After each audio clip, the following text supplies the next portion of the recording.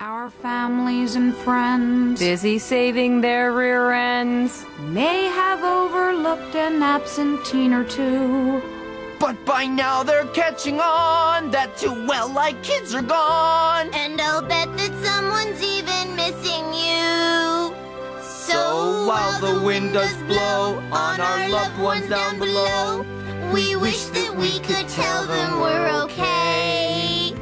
And I'd say I'm on the roof with a bimbo and a goof, but I'm due to come back down most any day. They must be worried. they're probably distressed. They must be worried. It's causing them unrest. They must be worried. It's really hard to guess exactly what Quinn's thinking, though my instinct says it's probably about her shoes. Mom and Dad, though, I don't think are exactly tickled pink that I've vanished and that I've left no clues.